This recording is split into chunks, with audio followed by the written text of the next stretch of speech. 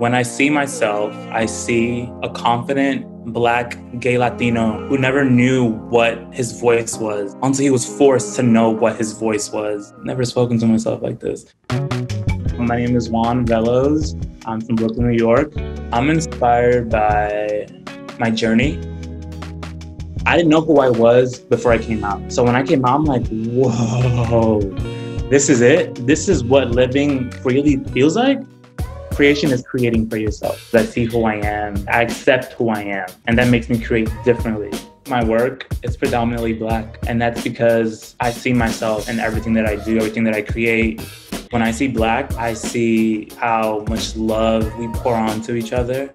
And it just feels amazing to be in that community.